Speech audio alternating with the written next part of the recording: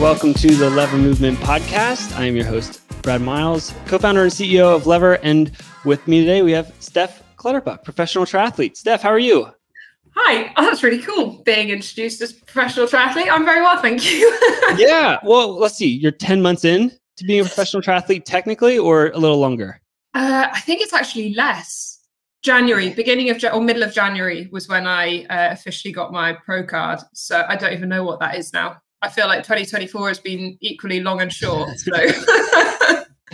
Well, before we started recording, you were making the comment that you don't even know what day of the week it is anymore because it's just training. And Training Peaks tells you what day of the week it is. So. Exactly. Training Peaks is my life. It tells me what day it is. It tells me what I'm doing. And other than that, it doesn't matter. So since it is October 15th, technically exactly 10 months. Yeah. Yes. If we're talking mid-January. Yeah. So how have the first 10 months of being a pro gone? It's been a whirlwind. So I made the decision to turn pro in October last year. So gave myself like 2 or 3 months to one, check that it was the right decision, and two, plan before kind of really going for it. And it has been better than I could ever have imagined. It feels as though I've gone back to my childhood dream of being a sports person, and I'm living it. And I kind of let go of that dream on 2 different occasions. And now I'm back at the age of 30 doing it. And it's like, oh, wow, okay, this is cool. So I'm forever grateful for all of the decisions that have led to me being here right now. But I definitely don't take it for granted that I get to do what I love, travel the world, race really hard. Yeah, that's so good. It's fun.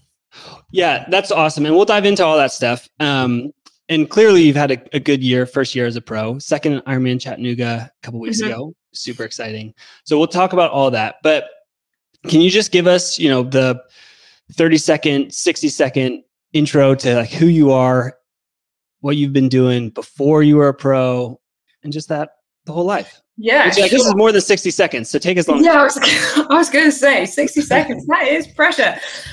So I'm a lifetime athlete. I think it's probably the best way to describe it. I grew up as a swimmer, swam for 10 years, gave my life to it growing up, and decided that I was going to go to university and I wasn't going to swim anymore. And I wasn't going to do sport because your rebellious teenage years. Went to university and started rowing and loved it.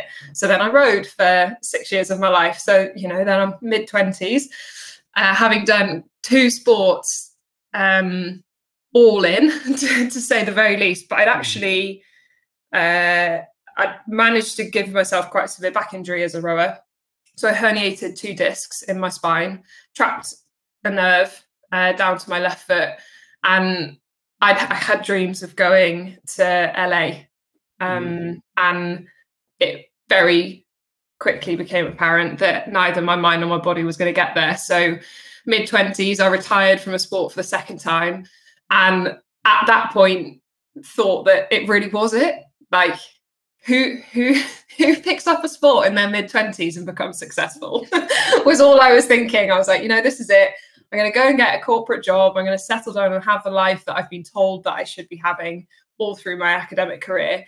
And on a whim, signed up to do an Ironman because leaving the sport of rowing the way that I did, I just needed a challenge. Like, I needed to do something to prove that I could do hard things. And an Ironman looked like a really hard thing to do. So why not? Like, I'll teach myself to ride a bike properly and I'll teach myself to run, and I knew I could swim. So 12 months later, August 2019, did my first Ironman. Distinctly remember thinking it was the worst day of my life and that I was never going to do another one. And within about half an hour of crossing the finish line, I decided that I absolutely had to do another one because it was the best thing ever. And that was the start of like my age group career, I suppose. So I still had a full-time job working at a people consultancy. So it was a business that was fully invested in taking lessons from sport and high performing sporting institutions and bringing them into business. So for me, it was a wonderful period of my life where sport and my working world had combined to get the best out of me. And yeah, it was great, and everyone at work loved to hear about what I was doing, etc., etc. And then the pandemic hit, and everything combusted, basically. Training was great because there was nothing else to do, and I didn't have a job anymore. But it gave me the clarity that I needed to kind of focus on training, get better, because I really wasn't very good the first time I did an Ironman. Like I wasn't one of these people that came in and like won their age group in the first try. I think I was like 25th in my age group or something like that. You know, it was way down, nothing particularly spectacular. Finishing was the main aim. And yeah, October 21, I came in and then won overall age group. Ironman Portugal, and I was like, okay, this is cool. Like, this is great. I can do this. And we've just been on a 3-year journey since then. Like, got to the point that I've gone self-employed with work, and that's given me the freedom that I needed to turn pro, which is super cool. But like, genuinely, my life has always been sport, and this is when I'm at my happiest, when I'm living and breathing the life of the sport that I'm doing. Yeah. Well, so I feel like COVID was a pretty pivotal moment for a lot of people. For you in particular, like, did you, I don't want to get too personal, but like, did you get laid off during that time because consulting just wasn't happening in person, or like, yeah, so I did. I was made redundant. It was a lot, as so many people were.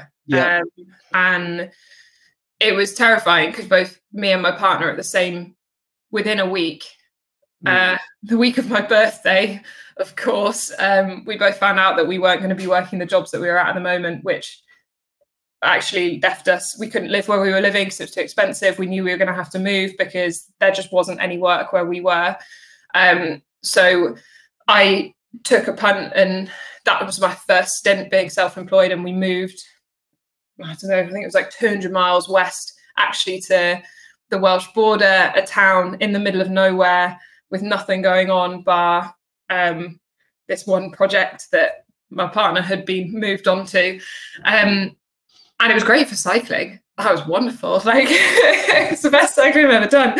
But it was terrifying because you're in a global pandemic. Everyone's telling you how hard it is to find work, and you don't have a job.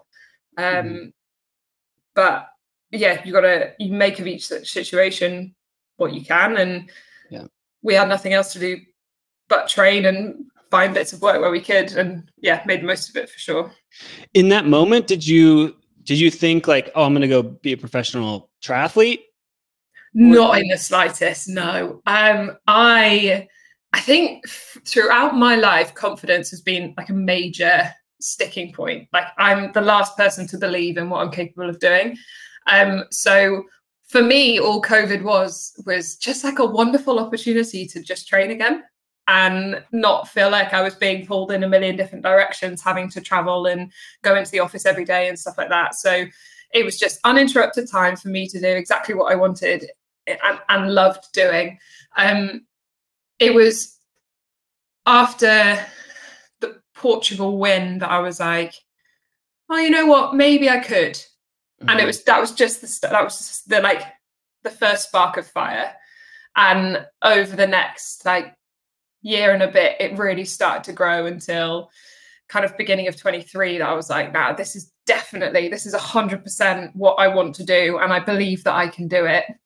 Don't know how good I could be at it, but we're going to give everything I can to get there. So it was a slow burn for sure, but it was definitely never part of the plan, because I still had in my head like, oh, I've grown up now.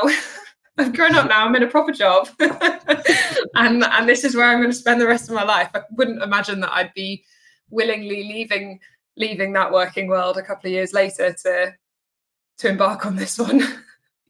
Yeah. Well, and can you talk about your rise as like a cyclist and a runner real quick? Because obviously swimming background, when did you start riding and running?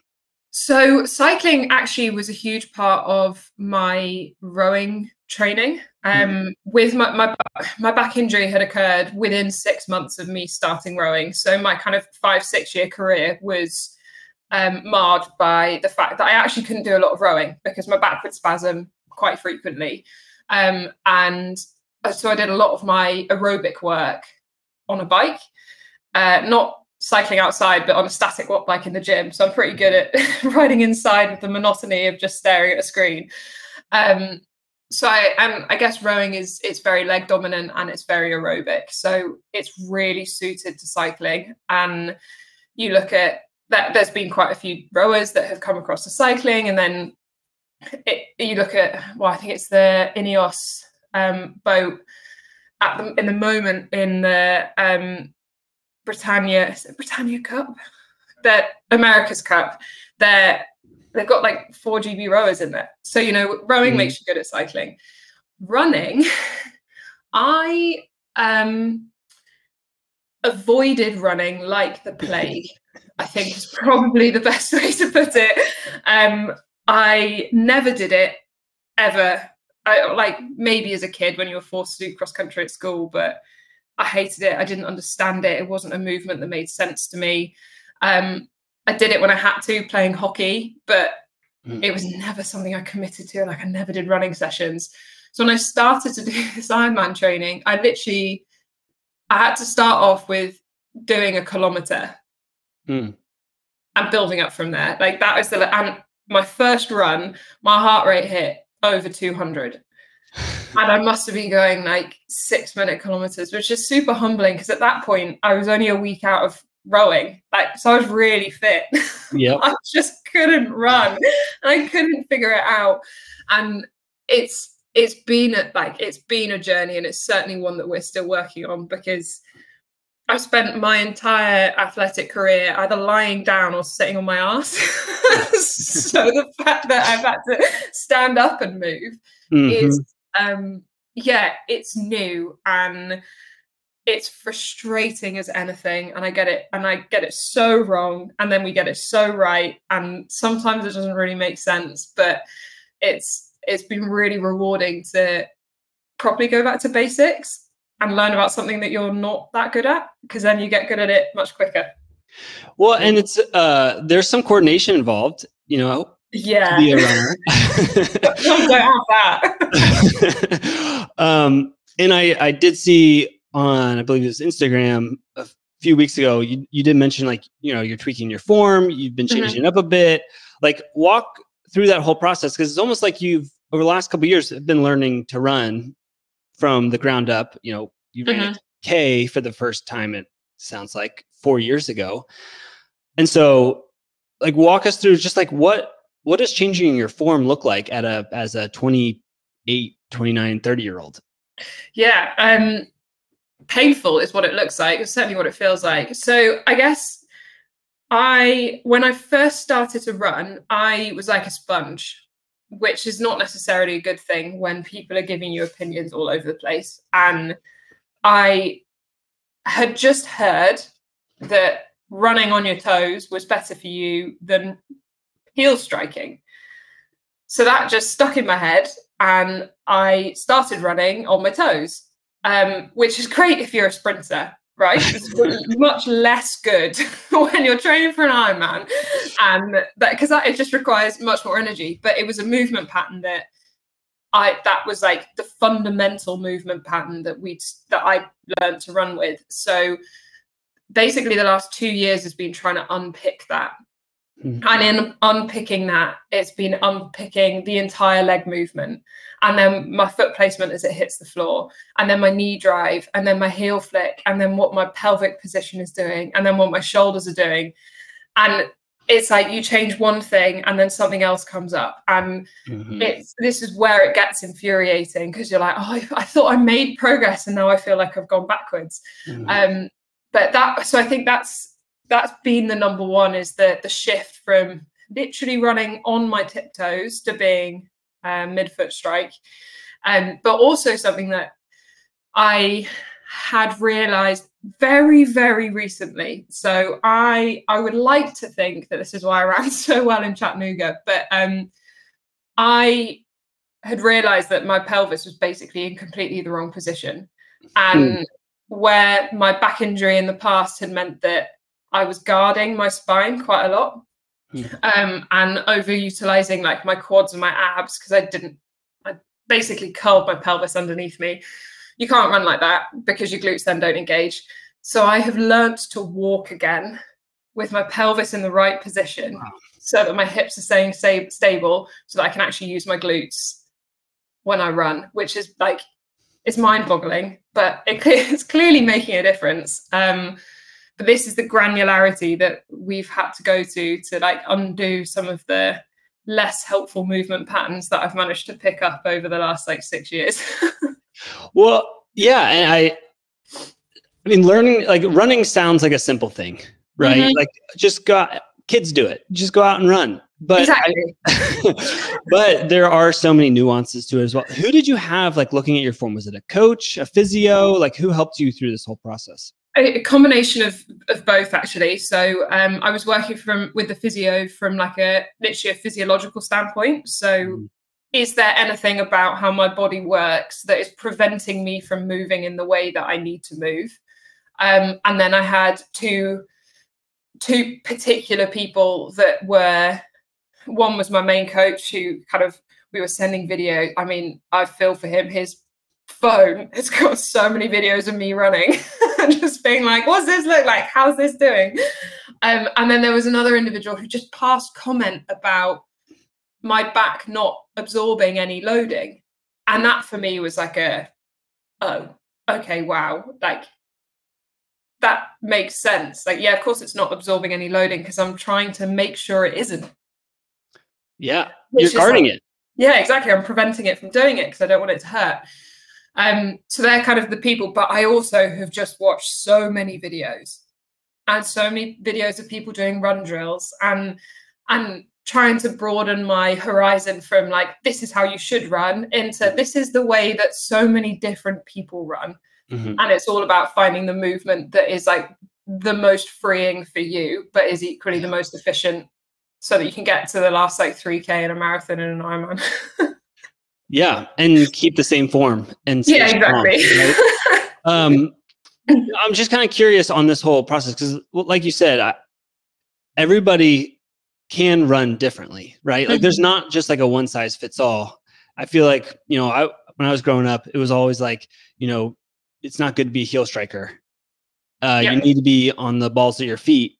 But that's even changed a little bit recently, where it's just like, it doesn't matter as much. It's more so, one, about the form that works for you, but then also just making sure it's more, being a heel striker is more a problem if you're just reaching too far, right? Yeah. But if you're landing in the right place, it doesn't matter as much where you're striking. Anyway, I'm not an expert in this field, so I'm going to stop right there. But all that to say is, like, did your physio coach, like, it's one thing just to kind of change your run form to make it feel good. You said you worked from like the ground up.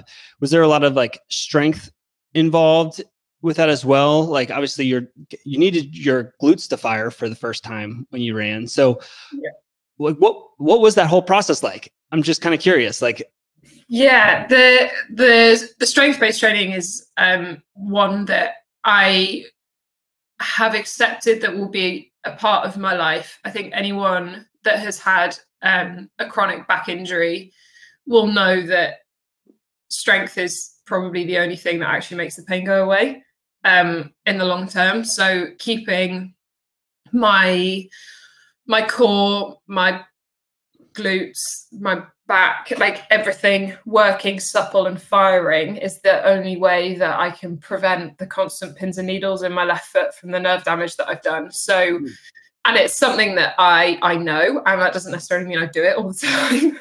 And there was a period of time where I think I rejected it because I didn't want to feel like I had an injury that had been so life-defining, but it is a part of my program, and I do now for the last absolutely all this year have been doing at least 2 strength sessions a week.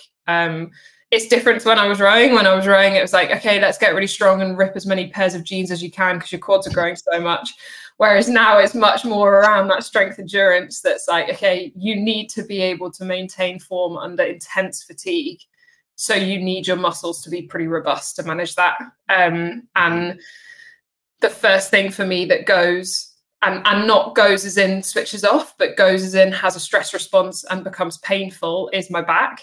So I need to make sure that it feels strong and feels robust and feels like it can fire for nine hours, which is quite a long time.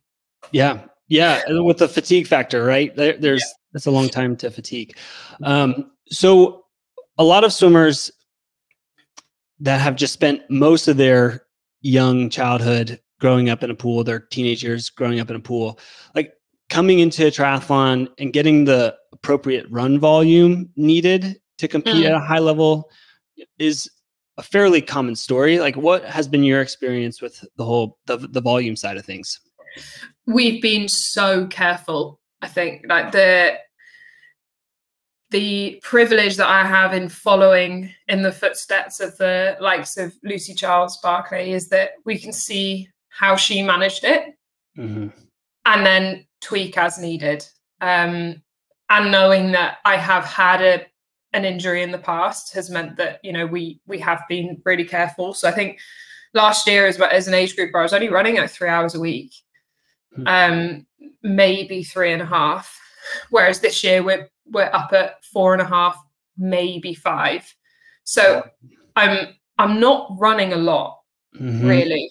When you look at, you know, whoever saying they're running kind of 7-8 hours a week, like that's not what I'm doing. But what I am making sure that I'm doing is everything is very intentional and it's fully focused, because it's not that I'm not fit, and running more won't necessarily get me fitter.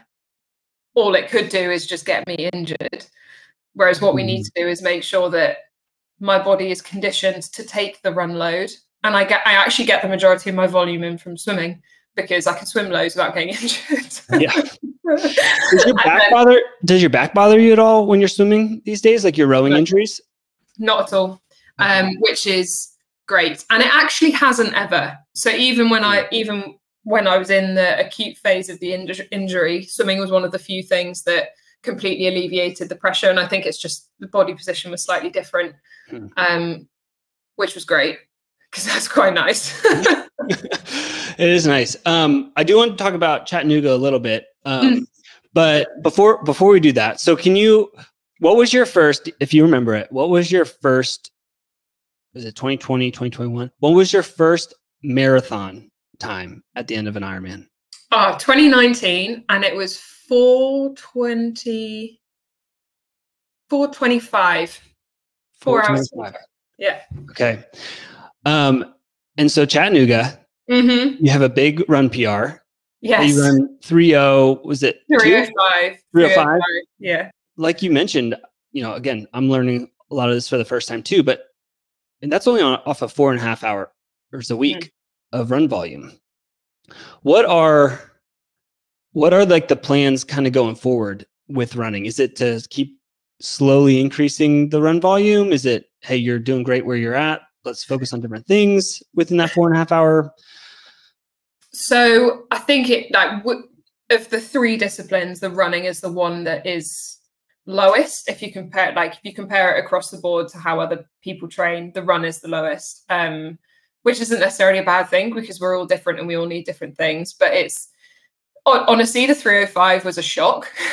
Like, it's not something that I expected. And the approach that we're taking is, how quick can you get on the volume of training that you're currently doing, and then you can increase it, and then you can get faster.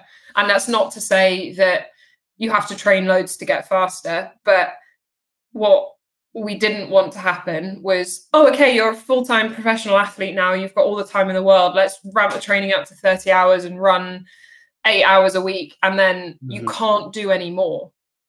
Whereas we're seeing this as a progression that's like, okay, my training has in total gone up from about 15 hours to about 19, 20 hours.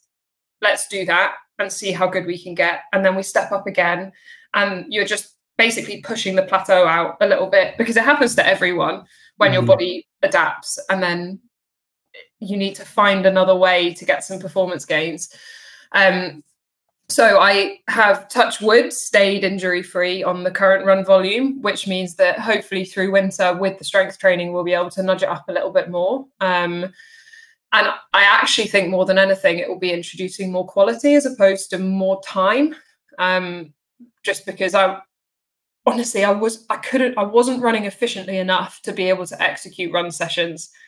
I was just getting so tired from trying to hit paces that I should have been able to hit. You know, early last year, I ran a 1:24 half marathon, which it's not awful.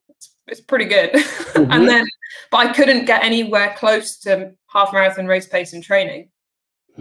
So it just wasn't making sense. Like, it wasn't making sense. Whereas now I'm able to run efficiently enough that I can actually execute run sessions. So we'll sit here for a little bit, and then we can say, okay, well, we can either run more or we can do some more quality, but it probably won't be both at the same time. Yeah.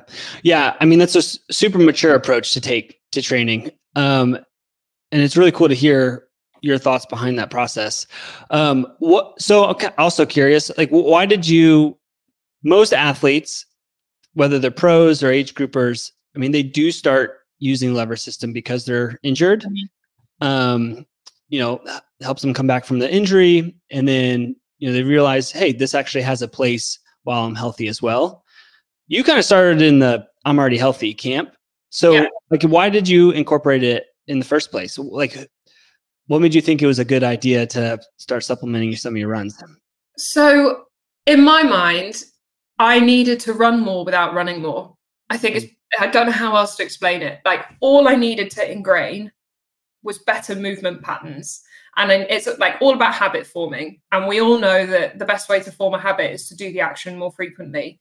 But with running, when you're running at full body weight, like, the injury risk increases exponentially with it. Whereas with the lever system, I can run more without running more. Like, I can reduce my body weight and therefore reduce the risk of injury. So when I was looking at, okay, I need to be able to do more strides. I need to be able to run more. Like, literally my feet need to be able to hit the ground more, but I need to reduce the load that's going through my body so that that isn't increasing throughout the week. But the amount of strides that I'm taking is increasing throughout the week. The only way to do that is to reduce body weight, which I can't do. Like, I'm not just going to be able to drop 7 kilos, 7 kilos so that I have less load in my joints, because that in itself isn't healthy. So that's where I was. It's kind of that I need to be able to form habits. I need to be able to do this movement more frequently, but also I want to stay injury free. And yeah, that's why it was a tool that was just compelling to me. And I felt like this is the solution to the problem that I'm currently facing. Yeah. Can you give us just a quick example of what that looks like in a week of how you incorporate it? So it's different week to week, but easy runs. I would use the lever for, because I can just, the day after a hard run, or if I've had a hard bike, I can get on and use it and fully focus on, okay, how is my foot hitting the floor? I mean, we're that granular. How is my foot hitting the floor? Yeah. What is my cadence like that sort of thing. Yeah. Or after, what we have noticed is actually using it after a race. I can start running much sooner, because one of my fears is that I'm going to forget how to run if I take like a week off after a race from running, which typically is what you'd kind of have to do after running a marathon. Is you give yourself time to heal, whereas I can start running a few days earlier. So I could get like 2 runs in that week rather than just the 1. And it's like, okay, so I've ingrained the movement patterns in this day, and then I'm back to running on this day. And then another one would be just before traveling to a race, doing some like fast strides with it, where I don't want to have the loading necessarily of running way quicker than race pace for too long, but I can get myself on the lever, I can get my legs turning over really nice and fast, and I can get things firing without adding too much loading. Yeah, no, it's good. So after Ironman Chattanooga, what was your when was your first run back? First run back was Thursday. Okay. And I'm pretty sure it was about 10 minutes and I had the lever and it was like a number one check, nothing hurts that shouldn't hurt. Which, I mean, everything was hurting still by that point, but it was all expected. And then it was, just like, okay, this is how I run. And it felt slow compared to how I'd run the marathon. So that was also nice. That is good.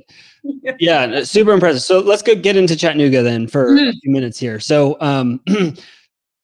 so you're flying in from the UK, I'm guessing, into pretty much a hurricane. Yeah. A lot of people are still recovering from that many weeks later, which is really sad. But so you fly into Chattanooga, swims canceled like real early. As a swimmer with a swim background, like what were your thoughts? Like, how do you prepare for a race like that?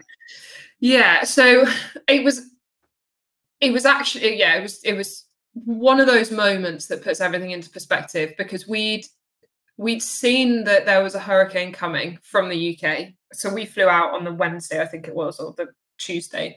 So it was way before it hit landfall, but we saw that it was going to be bad. And you're kind of like, well, I want to go because it doesn't look like it's going to hit Chattanooga yet, which is fantastic. But then part of you's like, is this irresponsible? But we made the decision to go. And it became clear when we were there that it was not going to take the path that they typically would and go north and then out to sea. It was actually going to come inland, which is super rare. And it was all of a sudden a category 5, and you're seeing on the news what it's doing to Florida, and it was horrendous. But one, it was terrifying. We don't get hurricanes in the UK, and we have no idea. We have no idea what's coming. But also just to see the devastation that was hitting, and you're like, I do not have the right to feel worried about the race when there are people that are having their lives kind of ripped up and apart. And I think at that point, so I think it was by the day after we landed, we knew that the race wasn't going to run as we expected it to. So we hadn't heard anything yet, but just looking at what was coming and looking at the weather forecast, like it wasn't going to be safe to do a swim, and it quite possibly wasn't going to be safe to race. So it was, we kind of knew that. Like we can't be blind as athletes. Like we have to be aware of what's going on, and you can't ignore a hurricane when it's barreling its way through a country towards you. We were very fortunate that it did change direction ever so slightly and went round Chattanooga, so Chattanooga wasn't hit. We just had some utterly insane winds for about half a day and quite a lot of rain, but the surrounding area was devastated, especially up kind of north to Nashville. So they made an amazing decision to cancel the swim really early, which meant that it gave us time to plan. And it was really, I as a former swimmer, I don't like turning up to races when the swim's cancelled, and quite often I'll make sure that if I'm picking a race, have they had swims cancelled in the past? Because I'd quite like to swim. I'm a triathlete, like I want to do all three, and swimming is my best bit. But I couldn't do anything about it. So there was no point being annoyed. There was no point being stressed. It was then all about, okay, so how are we going to bike for 180k and then run a marathon as fast as we can? There are pros and cons to there not being a swim. The pros being that my body temperature's down starting the bike, my heart rate's down starting the bike. I've got 50 odd minutes less exercise in my body by the time I'm starting the bike. So you take all of that and you're like, okay, how can we have the best bike run possible? And that's what we kind of spent 2 days planning, basically, when we were there. Made some slight changes. Like I was able to, it sounds really silly, I was able to plait my hair slightly differently so that it could sit up in my TT helmet, rather than not, because I couldn't have done that with a swimming hat on. So it's just a little bit more aerodynamic. Yeah, that's good. Yeah, exactly. Like you made the most of what you've got. I know Joe Skipper had a full like time trial race suit on the bike, which I did not. I just wore my tri suit, but I did wear socks, and I don't normally wear socks on the bike. Yeah. I mean, it saves a few seconds in transition to have to put them on for the run. How did you feel during the bike? I felt amazing, and we laugh about it because my 2 best races this year, it's been 20 degrees Celsius. I have no idea what that is in Fahrenheit, sorry, and raining. Yeah, I'll have to look it up. And that's it. That's what it was in Chattanooga, and it was it was so unexpected. But it's the conditions and the temperature that my body loves. So I felt really good. The rain kept me nice and cool. It was gritty, it was hard, it was busy, it was pretty sketchy with all the age groupers on there for lap 2 and 3. But it was just one of those, it just felt like one of those races that rewarded you just like really knuckling down and getting on with it. Like it was on a highway. And, it's just one of those like, we just have to get down, get on with it and ride really hard. And I felt great. And my plan had always been ride the first lap quite hard, take a breath when all the age groupers come onto the course and get around everyone safely. And then from the turnaround back into town, really turn the screw and push on and make the gaps come out, blow out a little bit. And I managed it, and it was awesome. And I had been under strict instructions not to ride too hard. Because I'd ridden a bit too hard in Pretoria in July and had overheated and then suffered on the run. So the plan was don't ride too hard so you can run fast. And when I got off the bike and I saw how hard I'd ridden, I was like, oh dear, I'm going to have to run exceptionally well. Otherwise, I am never going to hear the end of this. Because you also didn't have a swim under you. So you probably felt just fresh and ready to go. Yeah, it was wonderful. Yeah, absolutely. So 68 degrees is 20 degrees Celsius. So nice, cool day for a triathlon. A little more like UK weather, maybe. Yes. It felt like at home. With the time trial start, did you know where you were the entire race?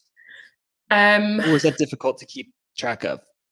So we'd looked at the start beforehand to know where like the key players were.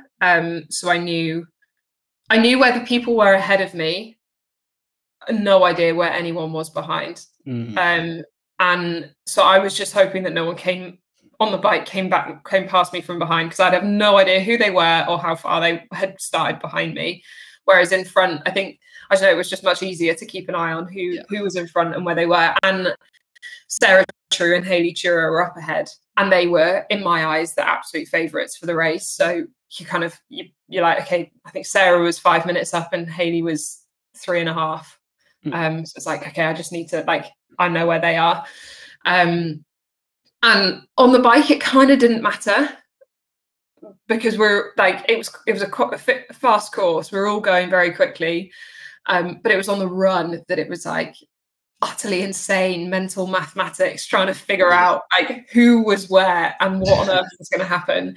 And Sarah came past at about 10K, but she was still 5 minutes behind me. I was like, this is really weird.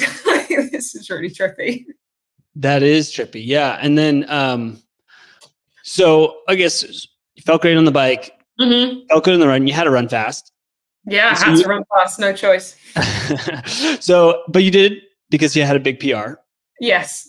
For the marathon. Was it 13 minutes? What was? 3:05 to 17 minutes. 17 minutes. Yeah. Big PR then. Big PB. Yeah. Like, what were you thinking that whole race? So you come through halfway on a pretty solid pace. Yeah. Way under PB time. Yeah. So funnily enough, I looked at my watch twice the whole run. Wow. Which is not normal. It's similar to the bike. Like, I wasn't really looking at my power, and I didn't really look at my run speed. And I think it's one of those things, when you're feeling good, you don't want to know. Whereas when you're feeling bad, you're checking constantly, like, oh God, is it that bad? Like, when are we going to finish? Yeah. And I just was in this like completely zen flow state where the world seemed to cease to exist. And I was just running and I was focusing on the sound of my feet hitting the floor. And I knew that I was taking on a gel every 3 miles. So I was just counting down in 3s to each board as it was coming past. And the course in Chattanooga is actually, it's really good for mental stimulation. So the first bit's flat, fast, slightly boring, and I would imagine if it's hot, it's absolute hell because it's quite exposed. But you've got 13k of flat, and then you've got about 8k of hilly. So you just break it down in that, and that's then ×2. So you like the course is split into 4 for you. So you just work through that, and yeah, the first half felt great. I checked my watch once about 3k in and saw a 4:05, and I was like, I'm just going to ignore that and pretend I didn't see it because that's so much faster than I should be running. But I just don't want to know. And then I checked it around the half marathon point, and it was the fastest half marathon I've run off the bike. Because I've never actually gone sub 1:30 in a half. I've just not managed it off the bike, and I ran a 1:31. So, you know, it was officially my fastest half marathon and my fastest marathon off the bike. And they were my 2 watch checks, and I just kept going and I just kept running because I was just like, checking your watch isn't going to make everyone else slow down. So you're just going to have to keep running. You're going to have to keep running anyway. Just keep going. It'll be fine. Yeah. What part of the race or what part of the run did you know you were in the position you wanted to be in? Never.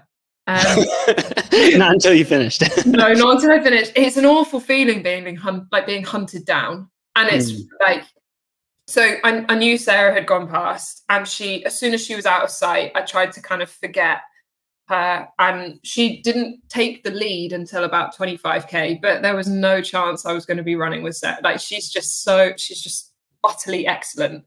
And like we say, I shouldn't have been running a 3:05. So I know Sarah runs like sub 2:55 quite consistently. So it's like there's no competition.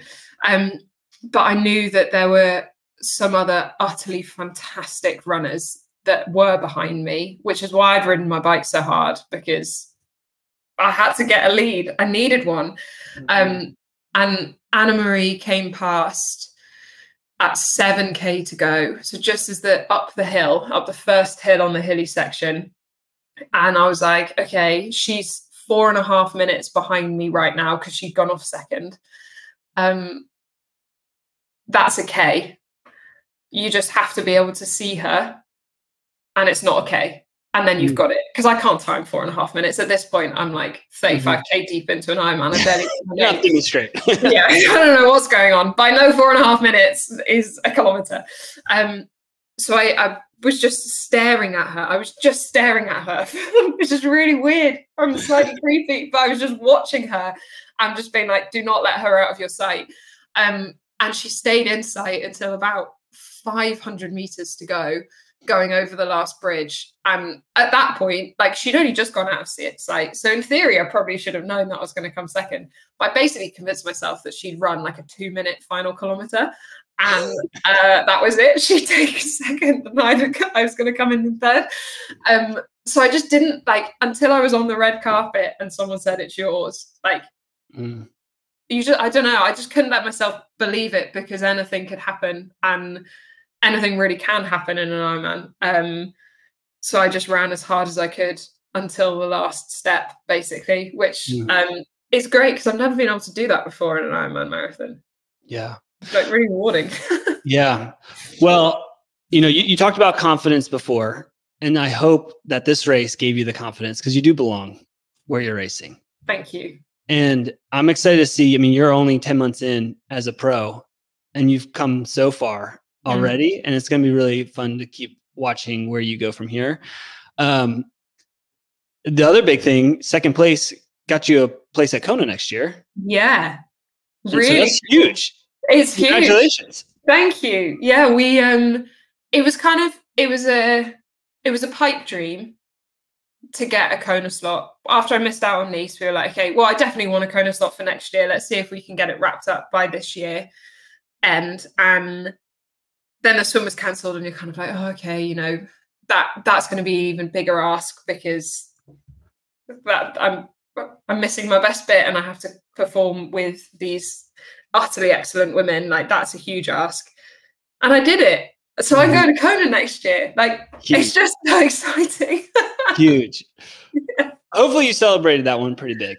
Yes, yeah, and we'll continue to. I think the end of season celebration is going to be a big one, because it's actually quite rare in a season that you tick off everything that you've wanted to do, and we have. So that's really cool. That's great. Yeah, no, that's really cool. So what is left for the season? So I'm racing 70.3 Portugal this weekend.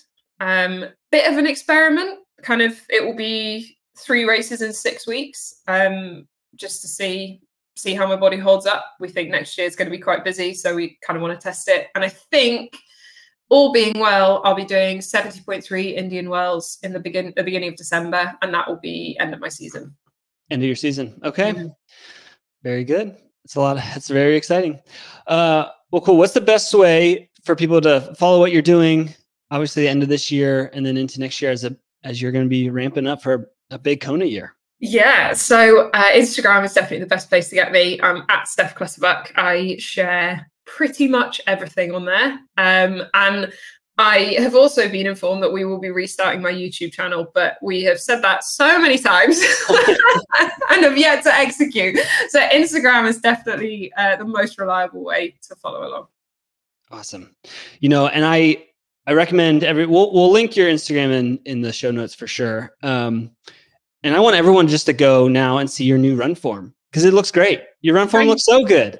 Thank you so much. Is it where you want it to be? Like, are you guys like set and now it's just, let's get kilometers under your legs at this point to like make sure this stays consistent? Or yeah, I think so. So it's consolidating what we've done and making sure that it's stuff that my brain remembers. And then maybe end of the season, we'll go and get some like biomechanics testing done, just to check that we're not wasting any energy anywhere. But hopefully from this point, it's just tweaking rather than completely stripping it down and starting again, because that was exhausting. Well, it looks good to me. So, you know. Thank you. Yeah, that's good. Well, awesome. Thank you so much for coming on, Steph. It was awesome to talk to you. Thank you for having me. Yeah, and good luck at Portugal this weekend. Thank you. Thanks for listening to today's episode. If you're interested in learning more about incorporating the lever system into your training, follow us on Instagram at Lever Movement, or even follow me on Strava to learn how I incorporate lever into my training for ultras. Until next time, keep running.